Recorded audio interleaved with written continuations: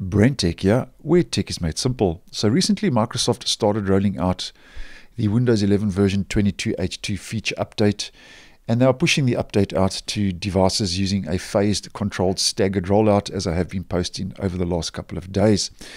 Now, as many of you may know, if you are not prepared to wait for the update to be made available on your device through Windows Update, you can always force upgrade your PC to Windows 11 version 22H2 by using the installation assistant, the media creation tool, and the ISO disk image to basically force upgrade, which isn't recommended. But nonetheless, if you are using the media creation tool and you download the tool, you will just have to head to your download location, and that's where you will find the little creation tool. And if you double click on it, it will launch and open the tool, and will then let you basically upgrade to Windows 11 version 22H2.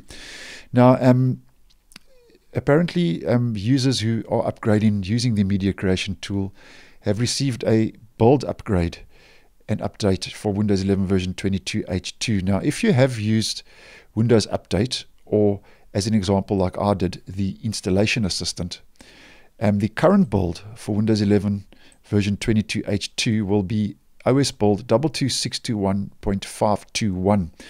Now, if you have started recently using the media creation tool, or have used the media creation tool to upgrade to version 22H2, the OS build will be bumped up from 22621.521 to 22621.525, which is now the latest OS build for Windows 11 version 22H2.